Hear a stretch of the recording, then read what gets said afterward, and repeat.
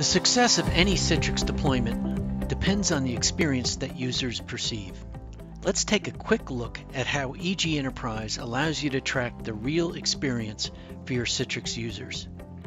With EG Enterprise, a Citrix admin can quickly see a list of all active user sessions connected to the Citrix farm and drill down into a specific session for detailed analysis.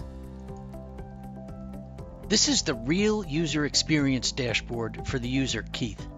EG Enterprise provides all critical user experience metrics in a single view.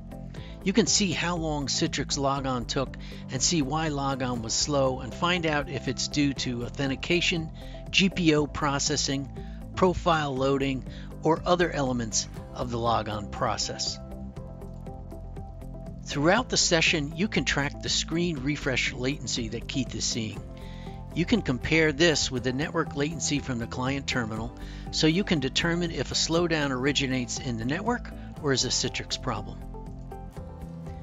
In the same dashboard, you can see the bandwidth used on the virtual channels, the frame rate, and the framehawk metrics. Continuing in the same dashboard, you can also track resource utilization during Keith's session and view CPU, memory, and IOPS metrics.